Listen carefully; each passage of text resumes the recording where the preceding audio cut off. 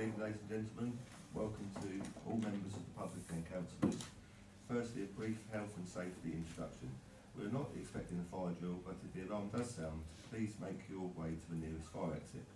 The emergency exit at the back of the chambers will take you across the roof and down the fire escape. Take care, as this may be slippery if wet. Or you can exit the way you entered the building through the police station and out the front door. If it is not possible to get to an exit, then the lift lobby is a safety zone in the event of a fire. Under no circumstances should the lift be used, however. Please make sure that all mobile phones and devices are switched off or silent. Any individuals wishing to record the meeting may do so from the seats reserved at the front of the public gallery. Please remember, anyone wishing to speak in the public participation part of the meeting should raise their hand and wait for me as the chair to gesture for you to carry on. Thank you.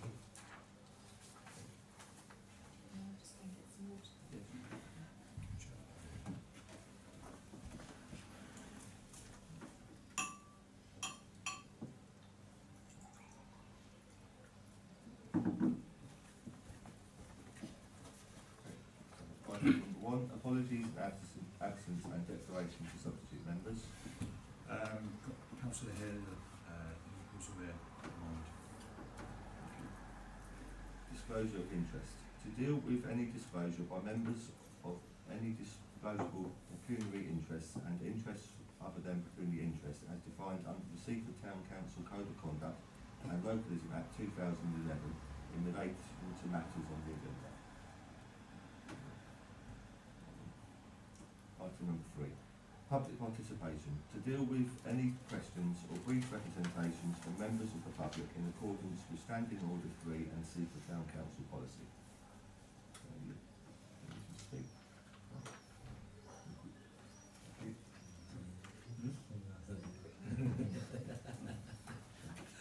Item 4, the financial report.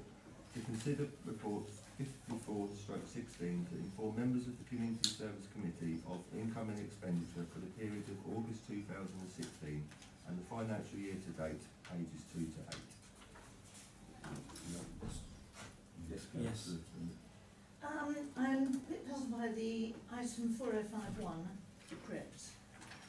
I understood that if they went to the self-financing charity, we would not be paying the rates. That's right. Why is the sum down? Is it? Well, they haven't taken over the lease They yet. haven't, okay. No. When's that due to happen? Imminently. We've got the lease with solicitors at the moment Yeah. to finalise the detail of the lease in accordance with what they've expressed and also what we've wanted, and then that'll go back to them to agree to, and then there'll be a final lease signed. So it's probably a couple of months away, but once it's all done, they can then apply for rates exemption. Right, But so they can't do it until they have the lease. have we paid the rates for them for this year or what? Well, we pay monthly, so we've paid Right, them okay. pro rata at the moment. So yeah, we haven't paid beyond. Um, If we did pay beyond, we would get a rebate anyway. What about the other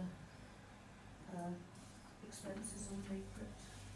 Again, they're Are all they going to be responsible for those in future? yes, Yeah. yeah. We've taken over the administration side of it Okay. sort of in the last 3 weeks. So the facilities administration team were managing day to day the bookings, etc. Yeah, okay. So Lynn has handed that over. for the crypts. Right. They've now handed that over. So that aspect in terms of the draw on our resource in the office has gone. It is just a case of once the lease is signed, Okay. then we can pretty much get rid of it completely. Right, thank you. But commonly, yeah, we will probably incur costs over the next couple of months. Yeah, so it's just fees and such. Yeah. Okay, thank you. Councillor behind me. Yeah, I had a query on 1.2, which said about the sorts of ground maintenance monthly spends. I wasn't worried about that because when I compared it to last year, it wasn't as high as last year. But my query was about the fact is I'm also working on a new fence and 2 gates, the same areas. Feedback from the public is that they expect the park to be fully enclosed. What I wanted to know, why wasn't that initially put in the original design of the park, that obviously people now want areas fully enclosed? So I'm just wondering why these all additional things are happening that weren't there in the first place. I think it was the original designs were done by the former projects officer, and that was a point that we did raise, that we weren't sure if it should be the way it is, and was raised at the time that we should really be looking at fencing it off.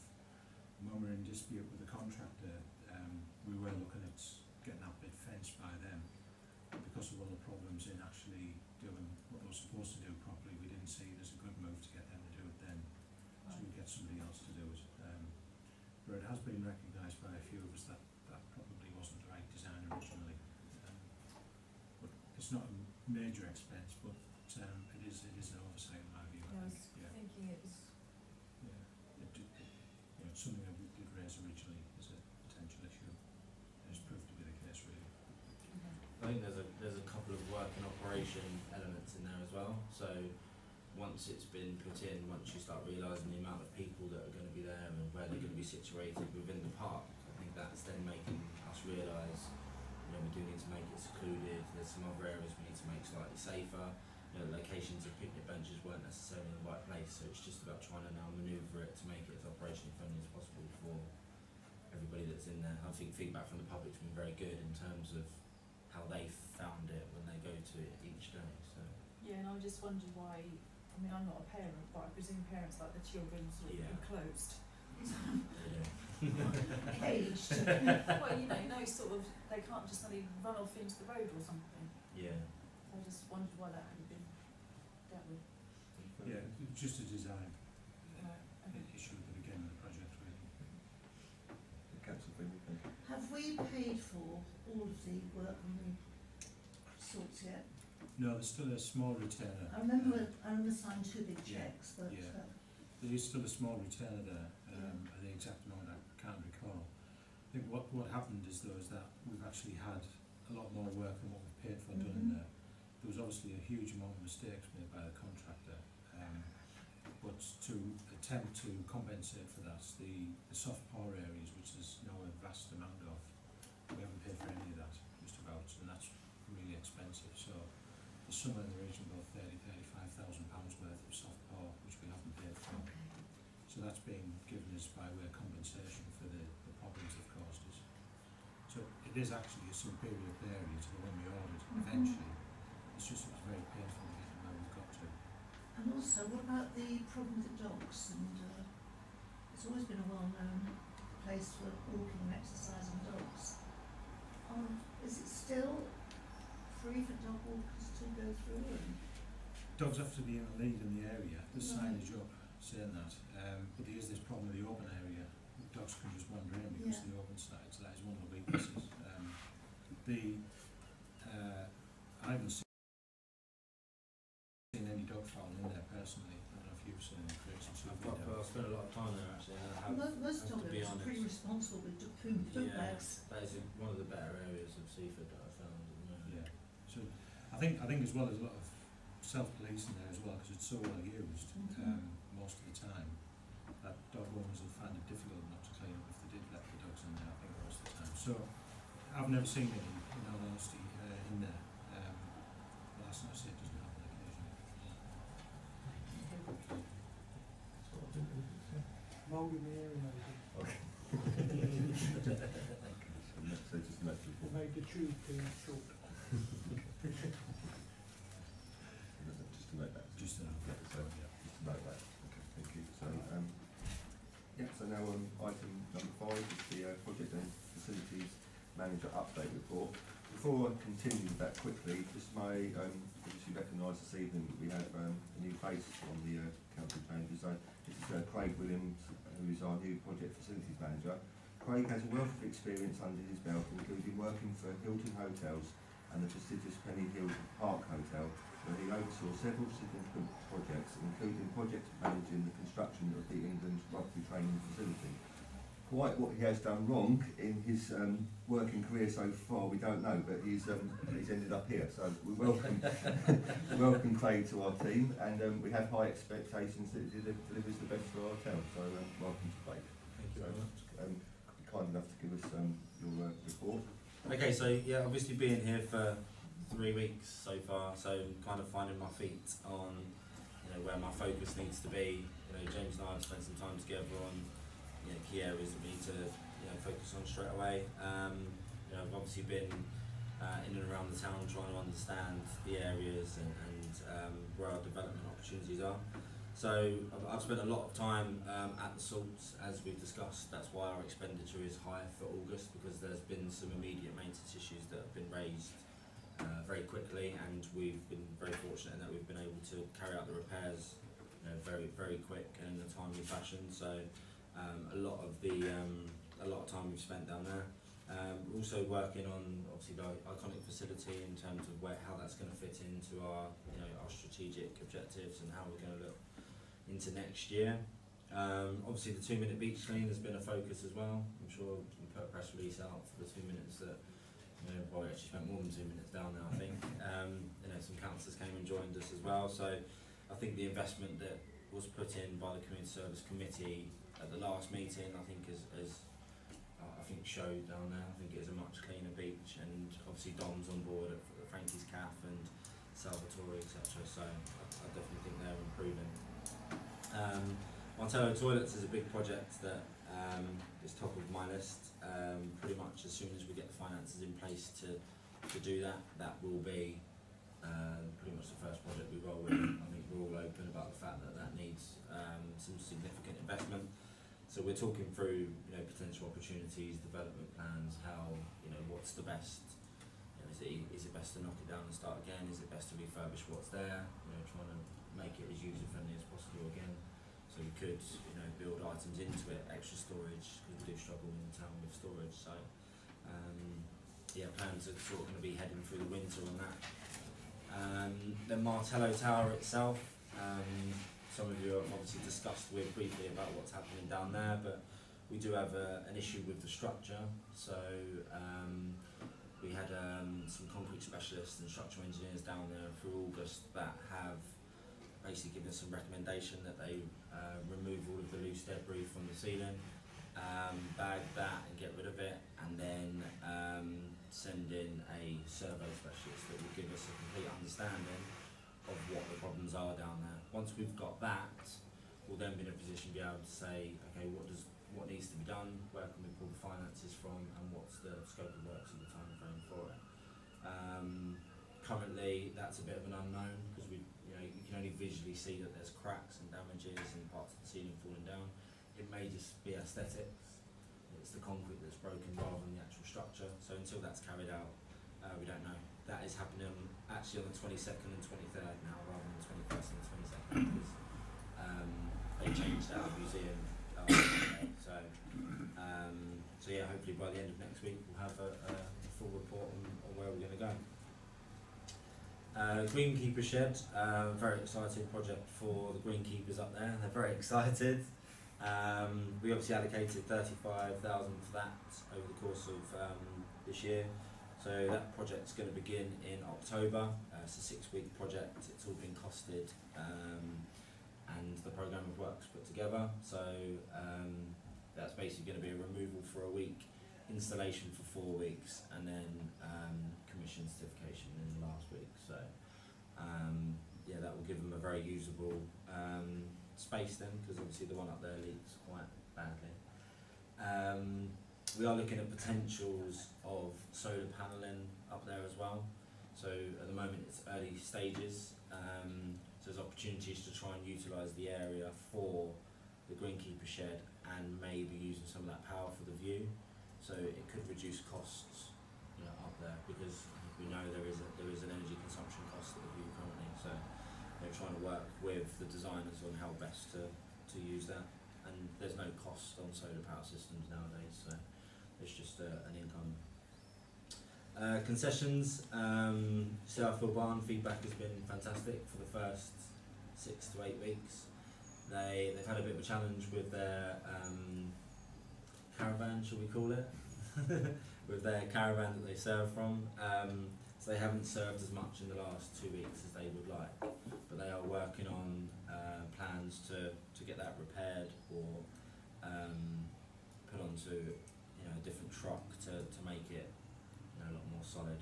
We are also working on having the front barn doors usable, so we can lock it away, just for safety of that vehicle as well, just so people can't damage it or break into and obviously they got their 5-star food hygiene rating, which I think was great as well. You know, their first event, you know, their first concession in that sort of way, and 5-star straight away, I think is a great sign. And they're very keen to be part of Seaford Town as well.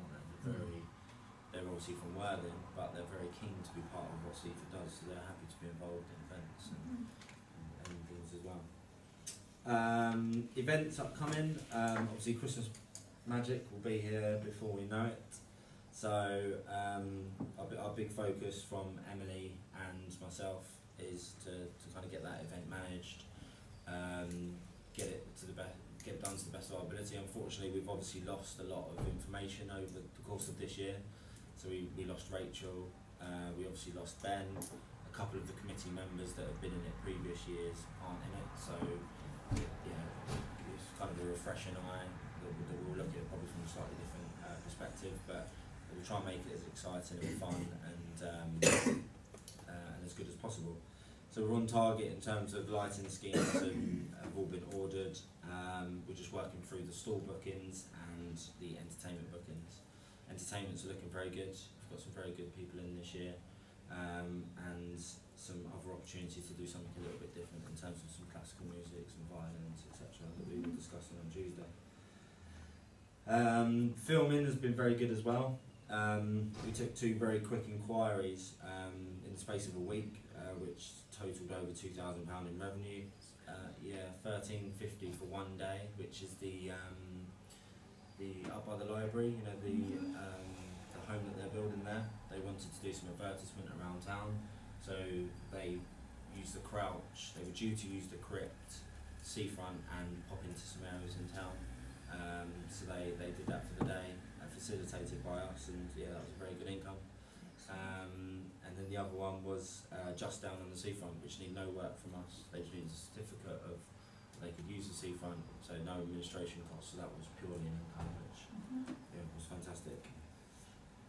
And then unfortunately we did say goodbye to Len last week, well 2 weeks ago now, and we are progressing with the recruitment of a new inspection role. So the inspector will do something very different to what Len did. So there'll be our eyes and ears in the town, so they'll be out monitoring, maintaining, proactively approaching maintenance and problems within the town rather than reacting to breakdowns and situations. We were quite shocked with the level of candidate that we got. We were expecting someone of a certain standard, and we've been amazed with how good the candidates have been. So we're talking people at degree level, diploma level, in health and safety, consultancy, management. So we've narrowed it down to 2 people, and we'll be making that decision tomorrow. So hopefully we'll probably announce that in due course. But we're excited about either. I think both of them will do a fantastic job for us. You were. See, that's 2 people. So yeah, I think we're in a very good place. I'm obviously trying to find my feet as quick as possible, and then yeah, but we'll hopefully have a bigger development plan and understand where we're going forward at the next. Thank you very much. Yeah, well, first of all, thanks to Craig for your input on the chat I was having with the musicians on Tuesday. That's very, very positive, and I thought looking forward. 2 points I want to inquire about. Marcelo toilets, what's the anticipated budget for those? It's going to be probably 80 to 100,000. It is a lot of money. That's why we're trying to utilise it for as much as possible. So can we get storage space in there for the bandstand, the music area by Martello Tower? Can we get the kiosk in there? Obviously the kiosk that's there is quite small, isn't of the best condition, so could we build that into it? And the lifeguards as well. So is there opportunities within that building to have 4 or 5 different areas, which makes it then actually an income, because the concession then is going to be giving us an income, so there is a small return on investment then. Second point is about the greenkeepers shed. Yep. I can thoroughly recommend solar panels. We've had them, one not for hot water and the second not for electricity. The second one we had 6 years ago, and they've been performing 25%, and above Wow, what the estimate was. fantastic. So it really is a good investment. Definitely. The good thing about it nowadays is that there isn't a huge investment into it. They practically give you them for free, and they just take a percentage of what they produce. We paid So- for ours and we get all. Yeah, it's just about weighing up what's the best return. So So we're actually selling back electricity back to the grid. a portion of it, yeah. So we'll obviously reduce our costs Mhm. 75%, but yeah, we'll pay 25% back to them, which would then, accrue their money back. So it's a significant investment for both parties, from us and from Have you also thought about solar panels on top of the toilets and whatever? yes, Yeah, absolutely. I fully say, get them wherever you can, it's definite. Solar We're a definite convert. solar panels on Martello would be perfect because it'd be a south-facing roof. The garden shed is an east and west-facing roof, Yeah. so it doesn't produce quite as much energy. But the toilets, especially on the beach, uninterrupted sunlight, they would be a perfect opportunity. And we'd hope, or I would hope on the initial calculations I've done, that that toilet would run solely on solar panels Good. and have no other power supply. Just a remark, the new solar panels only need daylight. They don't matter where they face. Okay. That's even better news. Yeah. Yes, Councillor Holland. I was just going to say that I presume when the toilets have been, whatever happens to them, there will be alternatives around that area. Because obviously there's now the toilets that end of town. I think we've got to give some thought to how we manage it. And I thought otherwise the next lot is the Buckle car park or the ones obviously in town, but In something town, at yeah. that end. There isn't. The only alternative we could really provide would be Portaloos. That would be an added cost to the project to have them there because you'd be looking at a period of several months. That's what I was thinking. Then obviously those toilets are quite well used, aren't they? Well, I'm not so sure they are. Yeah, because feedback, they are used, don't get me wrong, but feedback from a lot of the people I've spoken to on the seafront when I've been doing some research is that they tell the kids they're not toilets and they won't go in them because they're so bad. I don't know if you've been in them recently. Yes. Yeah. They're disgraceful actually. But you know, they're just sort of, you need to. Yeah, I know, but there's a lot of parents who won't take the children in them because they're so bad. From people who were at the cafe when I was talking to them, they're not great at all. So, what impact it'd have, I don't know, but we could look at it. It would be an added cost to provide Portaloos. Over that period of time, it's probably not a lot, but probably be 3,000 or 4,000 more to do temporary toilets because you'd have to have quite a few. That would be one option to look at.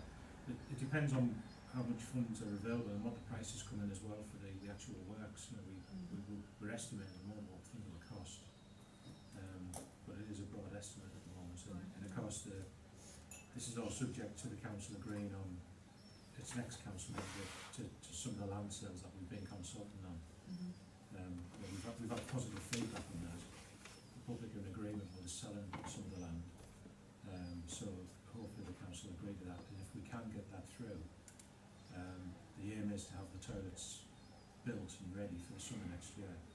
What we don't want to do is have a delay that will make that very difficult to get them in place. We really want to get them there for the summer holidays. The only problem with that is sometimes when you have an event in Martello Fields, they don't find toilets, and the Martello Tower ones are the only ones they can use. So it is quite a problem if they're taken away for a length of time. I think the idea would be to try and do the work, after Christmas up until the spring. So a lot of the big events are kind of through the summer and the spring. That's why we want to get them up and running, ready for that. So if we could, make decisions on where we go with it very quickly, we could then, start getting together the information that we need over sort of October, November, December, ready for the works to start straight away. And then hopefully it won't have too much of an impact. Obviously, boot sales don't start till April, and most of the events down there will be in the summer. Yeah. So it will still be a tight project, and maybe we'll look at maybe from April just having it for the last part. If it's a project that runs from January to May, maybe the last month having Portaloos there, to obviously deal with the extra footfall that you'll have down there, and then costs won't quite be as high because it's only 1 month rather than 5 months. So yeah, it's a design in process. It's kind of in our heads at the moment, isn't it? Yeah, it is, yeah. So we need to start getting things down on paper and start getting. You can just is the building actually sort of structurally sound? No, It's not. that's why we're evaluating whether it's worth Yeah. repairing what's there. We wouldn't knock it down just for the sake of it. It's because of the amount of remedial works to make it structurally sound. You know, it's been left out to the elements for however many years that it's been down there, and you know, there's been smashed windows where obviously the gales, there's damp coming in, there's leaking roofs, there's umpteen amounts of issues. So. With regards to the toilet, I'm sure by the 4 or 5 months, if you've got that, you would be able to find a small enough company that might think, actually, that's not a negotiate a deal on it anyway, which I'm sure you will. Yeah. Well, we hire a toilet up at Seaford Barn, so Yeah. we try and use those contacts to try and drive the best deal that we possibly could in that sense. You know, and I appreciate it probably sounds like a lot of money for a toilet, but that's why we're trying to utilise it for as much as we can and you know, save money elsewhere. And Would Lewis District Council actually was cost of that? Or was No, the facilities manager? they're cleaning the facilities. That's their responsibility at the moment, the way the system works, but they wouldn't contribute probably towards the capital costs. Yeah. I've just briefly come back to the greenkeeper shed. Yeah. 35,000. It's seems like a lot of money. Actually, I've been reading a little bit of social media before I come out this evening, and people have remarked on the cost of that. But I mean, perhaps we should have given a little bit more detail here as to why we're doing these repairs. You know, in the long run, it's security and saving money and equipment getting down. Just a note. I thought it's pretty important. I think the probably I've never used the phrase greenkeeper's shed. I call it greenkeeper's barn because it's a barn. It's not a shed. yeah, I think the Martello toilet bar, yeah. would that be cheaper? No, we're talking about a structure that's off the top of my head, it's about 15 by 9. Oh, is it 15 metres? Metres by 9 metres. So you're talking It's huge. 45 feet by 27 feet. It's a big building, and it's What's kept in there? all the machinery. So it's all the machinery, it's the workbench, it's the workstation for doing the repairs, because we do a lot of our own repairs there. Because the greenkeeper's a qualified mechanic. Just to note there, perhaps it might be better to say that eventually the neutral, it will become cost neutral. The energy, we can get this solar panels on Well, there. it's At not- some point, it will. Yeah, well, it's not just that. I mean, there is an original report on this when the council agrees to build a new greenkeeper's shed or barn. Yeah. And the original report, the reason why we're doing it is that the barn's been condemned. It can't be repaired. The structure of the barn is, I think it's about 40-year-old, and it's so corroded the framework that the framework can't be replaced. So we've patched it and put it together, and it's basically held together with gaffer tape at the moment. It's got to the point where it just can't be repaired anymore. And one big gale will probably end up in Blatchett and then we're in Seaford golf course. Sorry to jump around again. 1.1, the results as well. Another thing that's part of the social forum pages and that, the iconic facility, actually, from what I'm understanding, there's quite a large number that don't want anything changed. They'd just like to see a refurbishment of the cafe itself that's there, rather than actually changing the whole thing. I mean, these things should be fed back to the District Council perhaps and taken on board. You know, I mean, I know people don't like change, but you know, it's a perfectly good building there, and it's just brought up to date and tidied up. You know, the money could be spent better elsewhere and just left as it is. Obviously, that's just. But that would be something the council would consider when that iconic project's brought back before the council. Where it is a strategic policy of both Lewis District and Seaford to have an iconic facility there at the moment. Both councils have adopted that as the way forward. The main reason's been that if we're going to increase the levels of services at the building at the seafront and in the park, the building has to be a different building. That one can provide a restaurant and a cafe, as well as storage areas for the park and other facilities for the park. If you're going to go by social media, the one thing that you see on social media more than most things, apart from dog dirt, is why haven't we got a the seafront. That's exactly what it's going to provide. It's going to have a seafront restaurant. It's just losing a little bit of a historic accent. That's what Well, I it feel, is, you know, and I yeah, think yeah. other people just It is take that it side for of things, but it is a step in the direction of having a seafront facility. It'd be an interesting thing when it comes to consultation. Oh, well, yeah. Is that what you said? And then just to come back to the 2-minute beach clean, it's brilliant. I mean, down there today and that, and I've seen a lot of people over the last few days actually getting involved with this, which is really encouraging for everyone. And I just wondered whether we can approach Liverpool as a council and get some of the bins down on the seafront, whether we can get them shrink wrapped with the 2-minute beach clean on, so actually they become more involved. I don't know if that's something we could possibly do. Just even stickers on there. It'll brighten up the bins and show the bins where they are, and maybe go as far as actually having the hand grabbers there by the bins for people to use along. Just in, How long will they stay there? well, that is a valid product, but you know they are only a couple of pounds, and to be fair, the ones that are there all day aren't sort of manned. Perhaps we just look into it. No harm in Yeah. it. We can look at it, but we have had some go listening already. That'd be Yeah, fantastic. yeah, and that's where they're next to the kiosks. I think that's why they don't need to be near the kiosks, in all honesty. The downside is that you did some pick and we did some as well. I did some again the other week, and actually the area within sort of 50, 60 yards of the kiosks is now clear of litter. So you can spend ages looking for one bit, but if you go 100 yards, suddenly you get the litter again. So there is a big area in between the two kiosks that hasn't been done. That's what I wondered about. So it's a valid point, but it's the policing of the issue. Maybe it's the kiosks need to encourage people to walk a bit further. Or invite schools to come down perhaps and get involved in the project. Obviously, we want to encourage youngsters so they're not getting contaminated because they've got grabs in it. I think it's nice that they've adopted it at some of the concessions as well. So up at Seaford one, they've promoted their own recyclable materials.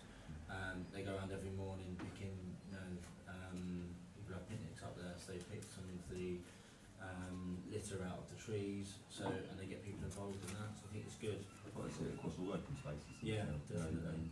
The wave leisure at the Downs, perhaps they could adopt it. Obviously, we've got other parks that in the area, we can just look at possibly. Yeah, we're looking into it in the salts as well. Yeah, we could see. Any further questions? All happy? Thank you for a great report. It's very good, great detail there. I'd like to close the meeting, if that's okay. Thank you. Thanks very much for the time.